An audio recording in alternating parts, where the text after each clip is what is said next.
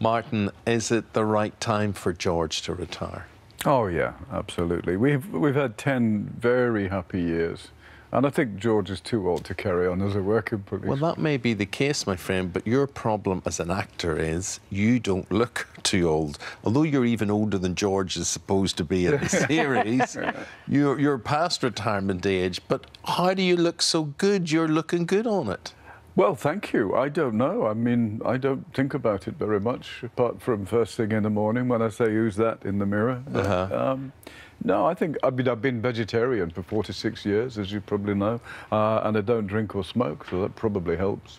And do you keep fit? Do you work out, or do you have any kind of exercise? As much as I should. Yeah. You know, my partner is a yoga teacher, and we've got a yoga studio next door to the house where she teaches, and she says, "Are you coming into class tonight?" And I go, "No."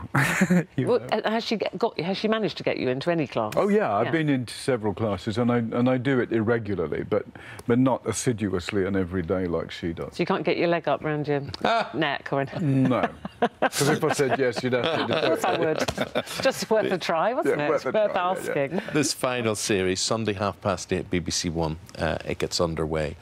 Tell us about George. I mean, do you know what? If you haven't watched George Gently, you're missing a treat, but you can join it for the last series, even if you've never seen it before.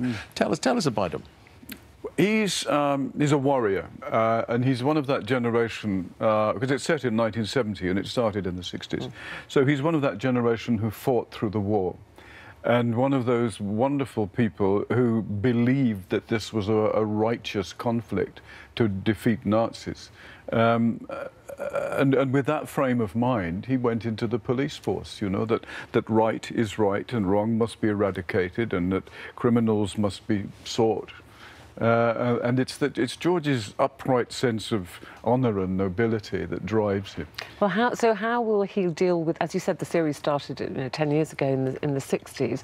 So we're now in the 70s. Technology will be changing. Exactly. The police force will be changing. Policing will be changing. How's he going to deal with the 70s? Not terribly well. I mean, I think he's bewildered by the new building that they've moved into. He's bewildered by a coffee machine because he's just kettle, spoon, wallop, you know. But the coffee machine, they just don't know how it works and all that. You know, it's a whole new world.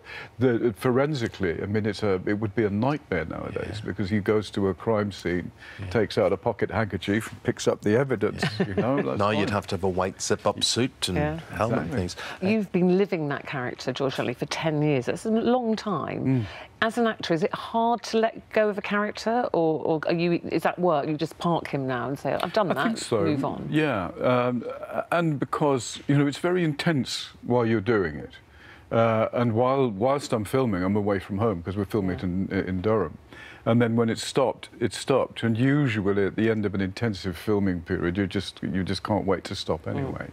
I think with stage work, it's harder to put down because you're concentrating on it for 2.5 to 3 hours, whereas all of that is in like 3-minute segments. You know? But nevertheless, to me, my friend, your real achievement as an actor is not creating memorable, iconic parts like Doyle in The Professionals or Deeds, or indeed Gently here. It's actually creating them and then moving on to something else so that we think we're not going to forget them, but we do forget them because you're so good at the next thing you do. What's going to be the next thing you're going to do? Do you know? Next thing I do on film and television, I don't know. There are things, as every actor will tell you, there are things in development, folks, but which there are. But no, I'm going to do a play next in the West End because it's always good to put that in between, you know, and reconnect with the real hard work, you know, the creative. And back to a live audience. And back to a live audience, yeah. Well, continue doing what you do. An absolute pleasure and privilege. Lovely we to say see you, goodbye Martin. to you. We say goodbye to George Gently as well, and hello and every success with what's to come. Yeah, and that's Sunday, 8:30, BBC One. It's the final series. Do not miss it. Thank you, Martin. Thank you both.